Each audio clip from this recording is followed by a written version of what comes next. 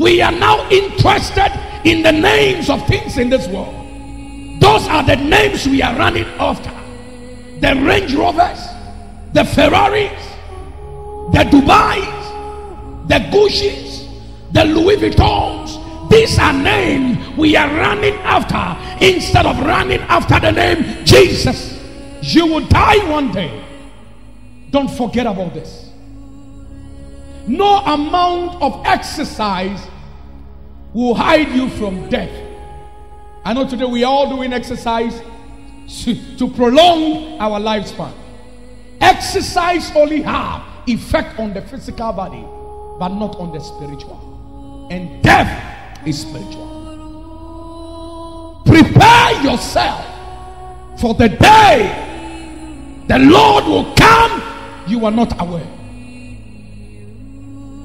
On that day, a lot will be concentrating on building marriage. Those who are using the name of God in vain. And today, everybody says, "That says the Lord, that says the Lord," just because we know that the name of God can easily convince people. And we are duping people. And the Lord put this program on my heart to do. Once you know the mindset behind that is all about money. Once you know the mindset on that program is all about duping people. And you give themes that will attract people.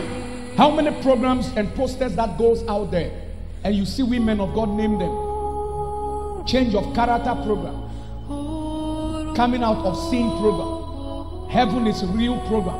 Do we do it? No. 10 ways to prosper, 100 ways to be rich, grace hour. And this is what we do. Remember, Jesus is coming. Work on your salvation. It will happen to you as a surprise. When you go for funeral, do not cry for the dead, but rather cry for yourself and ask yourself, so one day that's the way you'll be laid. When they carry the coffin, do not cry because they are going to bury the person. Cry for yourself and ask yourself, so one day this is the way they will carry you. When they are putting the coffin into the grave, do not cry for the person, cry for yourself, because one day that is the way they will do you also. Think well. Those of you who have taken this world to be your home, you will not remain here. You will die.